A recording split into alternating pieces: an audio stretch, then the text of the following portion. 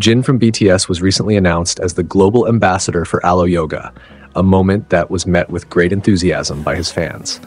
Within just 24 hours, this collaboration generated an impressive media impact value, MIV, of $3.6 million, with Jin's Instagram post contributing $1.2 million of the total.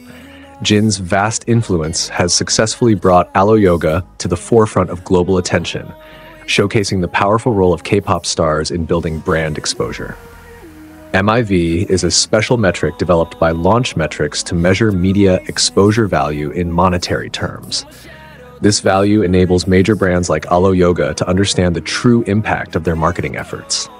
The massive results from this collaboration highlight the strength of digital marketing, especially when combined with the presence of highly influential public figures like Jin from BTS.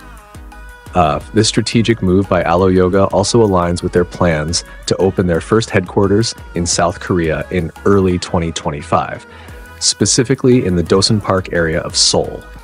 Jin's role as the global face of Aloe Yoga not only introduces the brand to Korean consumers, but also showcases Aloe Yoga's commitment to mental and physical wellness, which has become increasingly important in today's world. In an interview with WWD, Summer Nachewicz, Vice President of Marketing and Creative at Aloe Yoga, shared that this collaboration aligns with their vision to inspire people to prioritize their health and well-being.